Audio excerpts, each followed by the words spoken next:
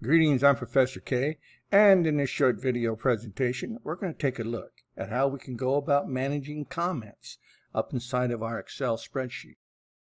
Adding comments inside of a cell inside of Excel 2019 allows us to give additional information to anyone who is going to have access to that data, and we may want them to know or better understand what it is they're looking at or they're reading. Now, to add a comment to a cell up inside of Excel 2019, we select the cell. Let's go ahead and select this cell right here. And we're going to add a comment. By highlighting the cell, we can right click, and from the context menu, we can select New Comment. And now we can type in the information we want for the comment. So I'm just going to type in, "This is my comment." Now in Excel 2019, you have to post a comment. So this little button down here has to be pressed. Go ahead and post a comment.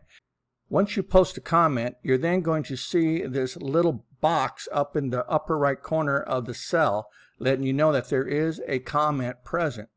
And the user can hover their mouse over that little icon and be presented with the information inside of the comment.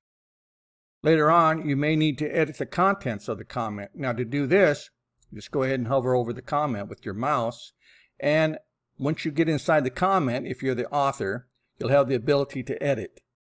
Go ahead and click on Edit, and now you can edit your comments.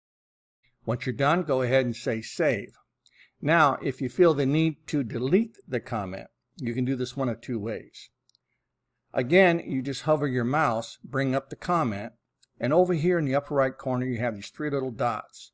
Go ahead and expand that, and from here, you have the option to delete the thread. That will allow you to delete the comment, and that's one way.